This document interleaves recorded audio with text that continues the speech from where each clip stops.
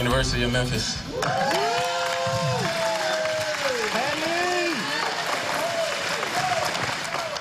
Penny does it again, going outside the Memphis area to land 2019 four-star Lester Quinones. The Long Island native is the highest-ranked Tigers commit from outside the Memphis area since Karan Iverson in 2012. Quinones is expected to compete for the starting two-guard spot. With James being there, I'm going to go and try to recruit 2 more guys with being Precious Achiuwa and Boogie Ellis. Those 2, I'm going to try to get them to come join me. So the fans deserve it. They've been great, and they just really deserve another winning team again. And hopefully I'll come to bring them a national championship. Lester's on the same page with Penny and the Tigers. They're favorites to land Precious Achiuwa and Boogie Ellis. Ellis has an upcoming unofficial visit to Oregon.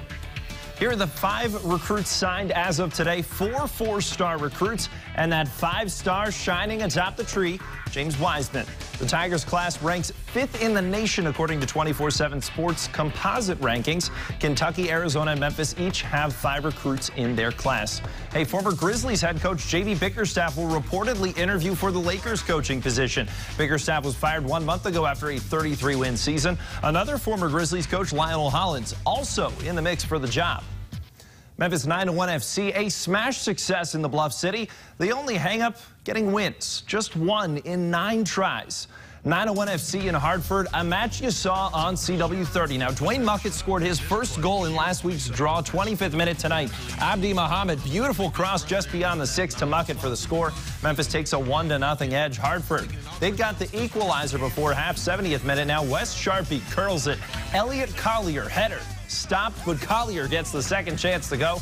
Memphis 9-1 FC gets their second win of the year, 2-1. Memphis baseball opening their final home series of the year against Cincy, top 7. Cincy up 7-0, looking for more. Joey Bellini with the fly ball to left. Hunter Goodman making the grab, and that's not all. Look at this one.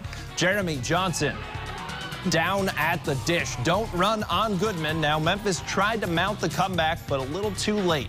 Tigers dropped the opener 7-4.